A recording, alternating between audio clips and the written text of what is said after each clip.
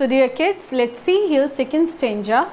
On sour cream walls, donations, Shakespeare head, cloudless it dawns, civilized dome, riding all cities, belled flowery, trials valley, open-handed map, awarding the word its word. And yet, for these children, these window, not this map, the world, where all their future painted with a fog. A narrow street sealed in with a lead sky, far, far from the rivers, capes and the stars of the world. So this is your second stanza. So dear kids, the words and the meanings are written here. You can take the screenshot. These are the word and the meanings related to the second stanza. Let's see, first one is sour cream. So sour cream is presenting here the unpleasant color of the walls, right? Second is dawn. Dawn is the time of early morning. It is dusk and dawn. So dawn is what? Early morning, and dusk is what? Late evening. So civilized doom, here rising sun at the horizon. Civilized dome, that is presenting a picture of rising sun at the horizon. And sealed means shut and locked. Capes is a large piece of land that sticks out of the sea, right? So that is called capes. Next is Trials Valley, that is a flowery valley in Austria. Seventh is lead sky. Lead sky is dark sky. And the eighth one is things received on charity, that is what? Donations, right? So these are the words. So let's see and understand the first meaning of this stanza number 2, on sour cream walls, donation. Now in this second stanza, the poet Stephen Spander, he is describing the situation of the classroom. In the first stanza, he described the about the students of the class, but here he is describing that class is of what kind, right? How the slum children are studying, they are in that dirty classroom. So see, on the sour cream walls, sour cream is what? That when the cream we keep out of a fridge for some time, so that started giving smell, right? So that is what? Sour cream. So unpleasant, dirty. This is actually representing the dirty color of the creamish dirty color of the walls of the classroom, right? Donations, right? So this he is telling the donations, because the room that the school is using as classroom, that was prepared, that was the construction was done with the donation money, and because that donation is not coming or that has been used in any other way, so these walls are not painted for long back, right? So that's why the color of the walls of that room are sour. Shakespeare head. Now ahead he is in this stanza he is telling that how this room has been decorated. Actually this is not decorated, but whatever is being used there to just hide the patches and the dirty walls of the room. So that is what he is telling. One, in the first line he is telling that room was prepared with the donations, but the color of the walls, that is now dirty one, that is looking like the dirty sour cream now. And the Shakespeare head, a famous poet and author you may say, so his head is also, means a picture is there, right, which is having Shakespeare head.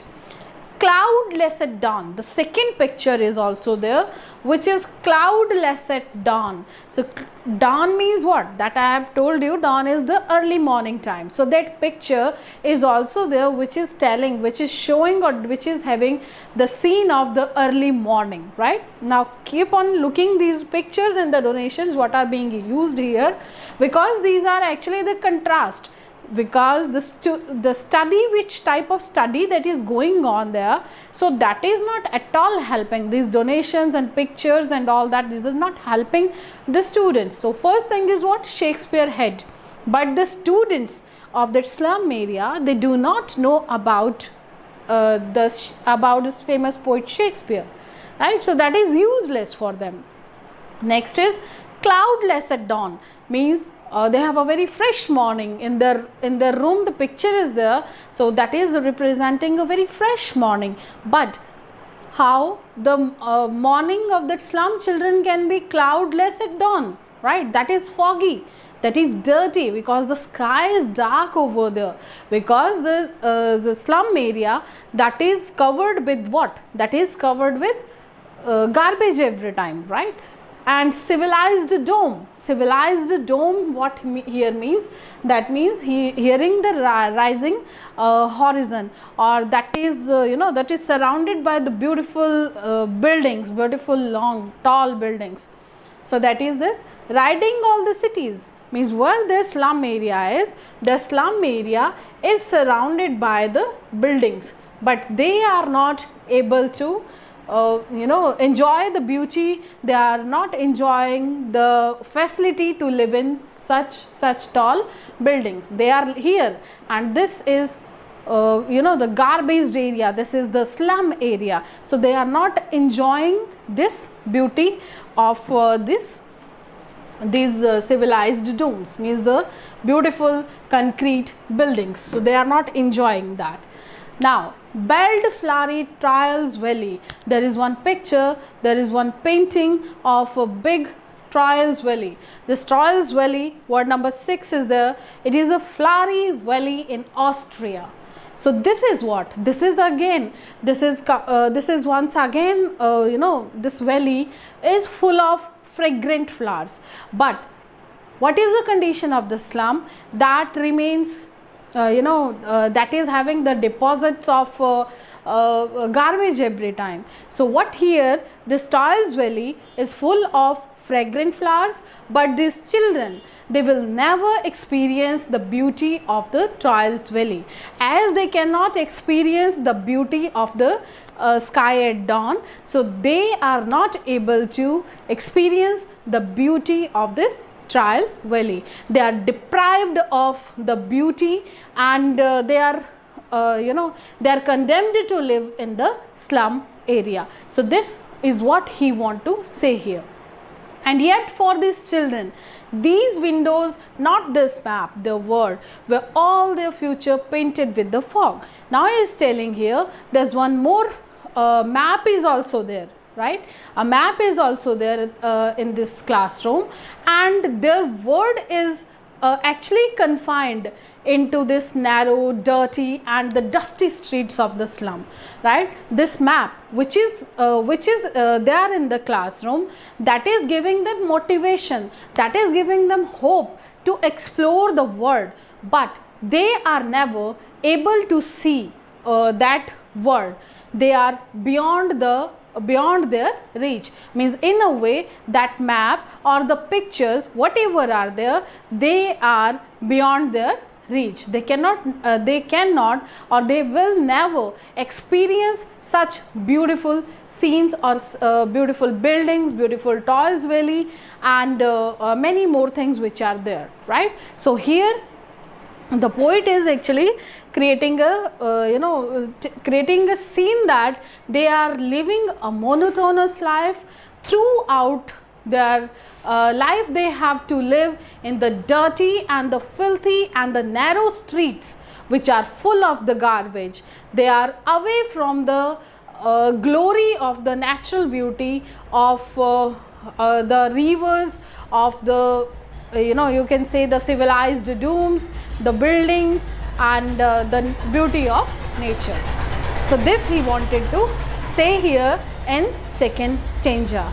So I hope you understood the meaning of this second stanza, where this poet is telling that whatever the classroom is made by the donations and the pictures which are there, they are of no use for the slum children, because thus they are creating the contrast in the life of the pictures and their own life which they have to live in the slum area. Now if we'll talk about the poetic devices of this stanza. So before that, I want you to just take the screenshot of these word meanings so that you can note down them in your notebook, and then we will discuss the poetic devices used in this stanza. So here, dear kids, when we talk about the poetic device or the literary figures we have used here, so first one in the first line here, on the sour cream walls. As I told you while I told you the meanings of these word meanings, so sour cream, I have told you the meaning of sour is what? Sour is what? That is unpleasant, right? And here the walls are because not properly painted, so that is why the color is unpleasant, right? So sour cream walls is having two literary devices here. One is pun and second is metaphor. When we talk about sour walls here, so one, when we talk about the literal meaning of this, so here this is what? The neglected walls which are not painted, which are not taken care, right? And when we talk about the figurative meaning of this, so these are the dismal place, right? These walls are the dismal place which are not having any color or the beauty with that. And the second one, the sour cream walls, the color of the cream walls and the color of the sour cream is being compared, right? And there is no word like and as, means the comparison of the sour cream and the comparison of the wall are being done here. So that is why this is metaphor 2. I hope you understand. First one is pun. Sour, the literal meaning of that is neglected, right? Neglected walls. And the second one, the figurative meaning is a dismal place. And second one is comparison is being done between the sour cream and the walls of that classroom. So that is why this is metaphor, right? Second, when we talk about Toils Valley, a beautiful flowery valley in Austria, as I told you in the explanation. So this Toils Valley is allusion here. So what is this allusion? I hope you understood. You have watched the videos of poetic devices too. If you have missed, please watch, because in poetry section your literary devices or poetic devices are very important, right? You will get the questions of at least 2 to 3 marks of these poetic devices. It may be of 4 marks. So Toils Valley, when we are referring a place or a person which is actually there, or it may be a character in the tales, in the fantasies also. So when we are referring someone, it may be a place, it may be a person, so that is known as allusion. So it is a place in Australia and we are giving the reference of that place here. So this is what? Allusion. ALLUSION. Next is civilized doom riding. Now civilized doom is what? The big buildings, right? Now used here, see what is the word used here? Civilized doom riding all cities. But riding is the quality of whom? That is of the quality of the person. But here he is telling civilized doom riding all the cities. So this civilized doom has been given the quality of the person. So this is what? This is personification here. If we talk about lead sky, so lead sky is also having two figurative literary figures here. Number one is metaphor, right? That their sky, the students who are living in slum areas, their sky is the color of that sky is lead, means dark, right? Gloomy. So their comparison of the sky is being done with the lead, that is dark. So that is metaphor, and we are not using any word like and as, that's why it is metaphor. And second is what? That is pun. When we talk about the literary meaning of this, that is which is not open, right? And which is not giving